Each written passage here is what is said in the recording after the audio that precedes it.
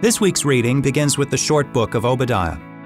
The focus of this book is on the Edomites, a small group of people who helped the invading Babylonians conquer Jerusalem and pillage the city once it was destroyed. The Edomites lived in a mountainous region where they believed they were safe from attack. But Obadiah prophesies the complete destruction of Edom as punishment for their role in Jerusalem's downfall. We see that God is the Lord of all nations, not only of Israel. The much longer book of Ezekiel is also focused on the crisis of the Babylonian conquest of Jerusalem, but from a much different vantage point. The prophet Ezekiel was born into a priestly family in Jerusalem, but in early adulthood, his family was deported to Babylon, where he lived with other Hebrew exiles for the remainder of his life. His visions are strongly connected to the temple, since it was the tangible sign that God lived with his people.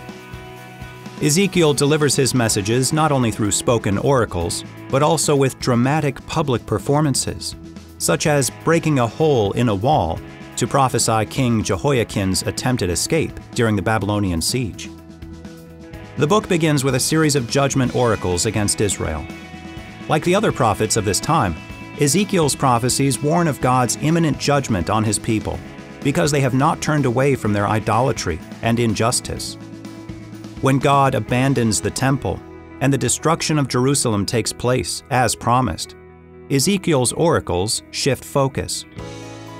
Ezekiel speaks as if he is God's lawyer, defending God's justice and goodness in the midst of the destruction and exile of his beloved people. Reading through the prophetic books can be a bewildering and even disturbing experience. Ezekiel is no exception. From angels with multiple faces to child sacrifice and mass murder, the imagery of Ezekiel is strange and often violent. How can we hear God's word through a book like this? First, we should never forget that we are separated from the world of the First Testament by thousands of years. The ancient world of the prophets was violent and brutal, full of competing gods and idols and tribes. The Bible presents God speaking into the world as it is, fallen and broken. He doesn't change everything at once.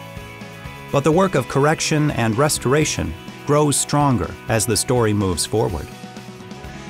Secondly, don't forget how each book connects to the bigger story of the Bible.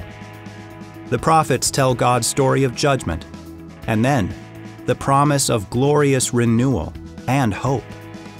The hard words of Ezekiel's opening prophecies will not be the last word.